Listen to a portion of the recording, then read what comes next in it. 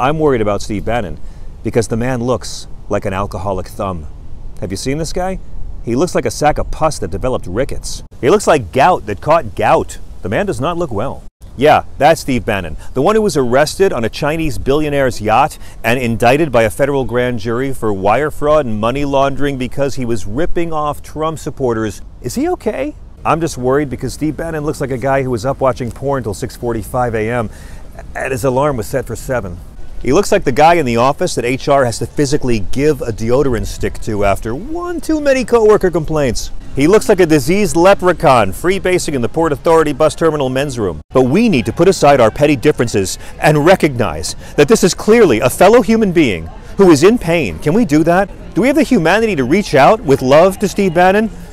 Because he looks like the guy in the zombie movie who doesn't want the other survivors to know he got bit in the last scene.